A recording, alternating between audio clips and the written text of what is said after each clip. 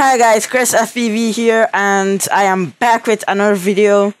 And today I am going to show you how to install this new Butterflight configurator. So stay tuned. So guys, first thing you have to do is open your internet browser and type in butterfly.co. I will also leave it in the comment section below. We won't get deep into it. That will be for another day.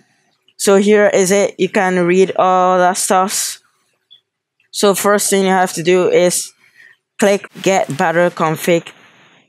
Just choose the right file for your computer. So I'm using Windows 64, so I'll click on it and click download. Direct download. So when it is on here, is it open your file location, double click on it, or right click and open. Okay, just say yes. Next, I agree. Install.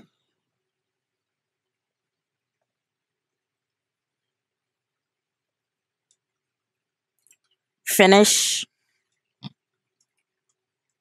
Then you can find it right here.